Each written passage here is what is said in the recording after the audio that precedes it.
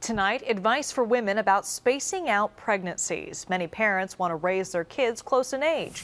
But KPIX5's Maria Medina says that could come with a price. Maria? And Liz, the CDC just released this report, but doctors say they've been giving moms this advice for years. Yeah.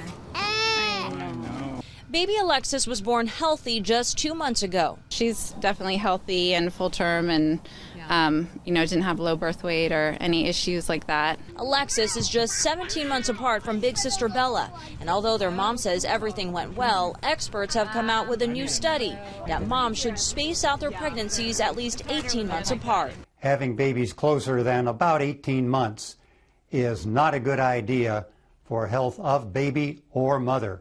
Dr. Philip Darney wasn't part of the study, but says doctors worldwide agree moms need time for their bodies to bounce back from pregnancy before expecting again, or they put their newborns at risk. Low birth weight and those who are born at that weight fail to thrive. The study released Thursday by the Centers for Disease Control and Prevention found 30% of moms have babies again within 18 months. I was excited. I was happy. Emily Parshall planned her kids to be close in age. She's expecting her third 20 months after giving birth to her second child. 18 months the first two and then 20 months the second one. I think depending on how you take care of your body and what you do in between, it could be hard.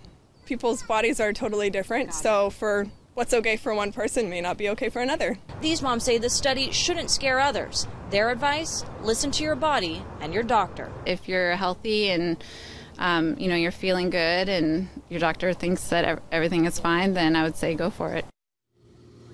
And a baby's health risk also depends on whether the mom is healthy. Live in San Jose, Maria Medina, KPIX5. And the study is based on birth certificates from 36 states and the District of Columbia.